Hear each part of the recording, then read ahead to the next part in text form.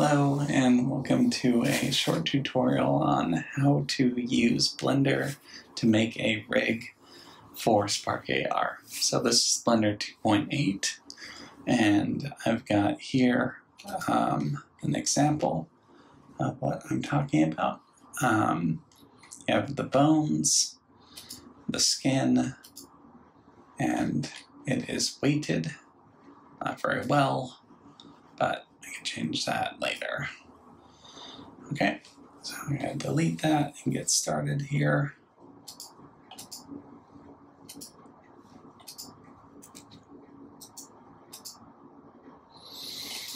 Okay, so first we're going to go to Object Mode and we'll go to Add, Mesh, and Cylinder.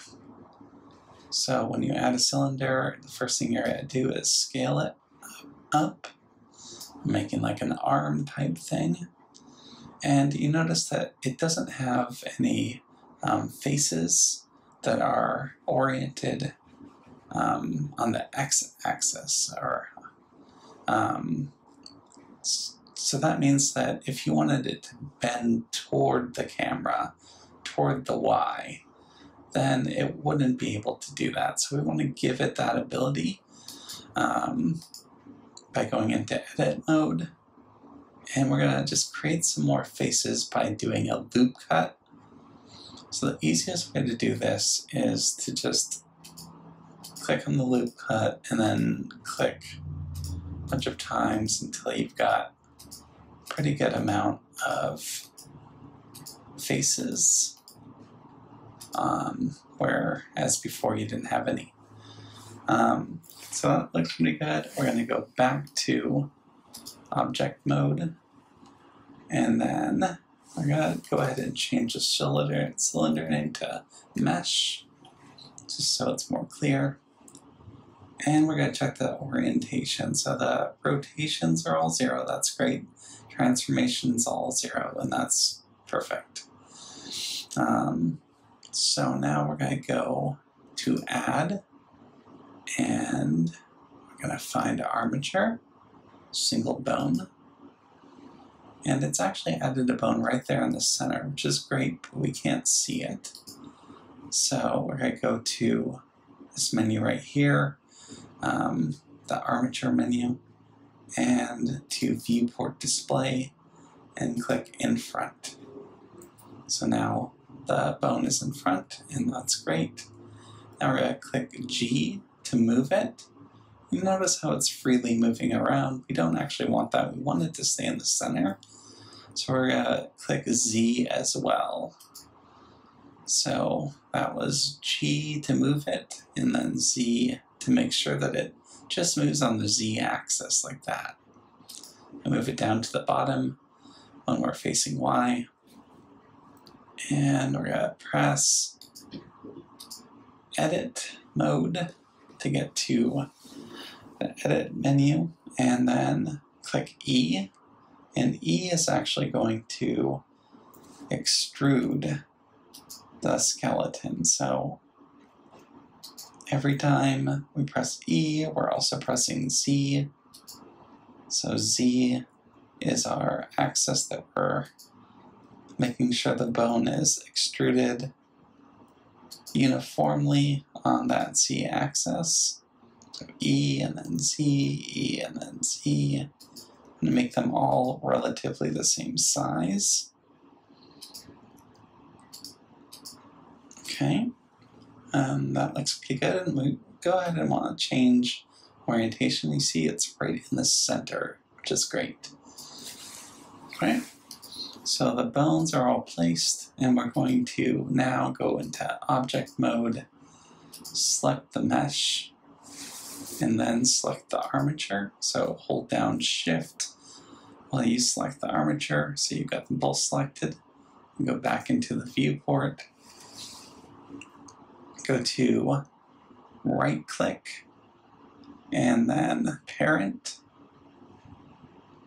and then with automatic weight. So this is the armature deform with automatic weight. So the armature is deforming the mesh, and we're making sure that that mesh has weights.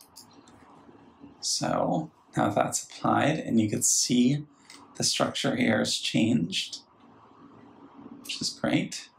And we're just going to make sure that that's all correctly applied by going back to pose mode. So pose mode, clicking on a bone, any old bone, and making sure that the mesh moves with it. And it does, which is great. So now we're going to select all of it. Let's go back to inspecting orientation. So this is what I was looking for.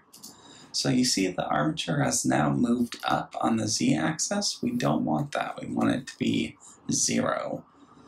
So everything must start on the transform of 0 and must not be rotated as well. So just going back through and checking to make sure that is true. Great. This is negative. Change that. There. And great. So yes, everything is 0. Armature is at location 0, and the mesh is at location 0. That's great. We're going to go and export Collada, and then make sure that the orientation is the same. So Y forward, Z up. Just go back here, and Y forward, Z up. Great. Export. And select here. And let's new and export. So now it's exported. I'm going to open up Spark, delete this old one, and add asset from computer. And the newest one is right here.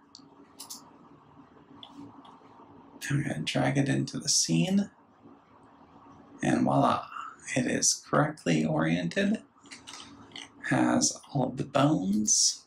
You could see it has a skeleton object here, which is what you want, and these are the armature bones. Usually I go about renaming all of this, so this would be the mesh shape. This is the root, null. It's the mesh object parent, and voila.